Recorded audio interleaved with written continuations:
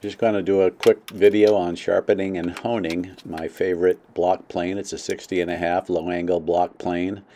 I use a diamond stone. If you keep the plane sharp most of the time, the most I need usually is this diamond stone. This grit on this stone is 600 grit, and so I just do a quick grinding on the bevel and on the back, and then with a leather strop I use the green honing compound, which is super high grit. I don't know the number, but super high, and with a few strokes, 20 or so strokes, it literally polishes the blade to a mirror finish.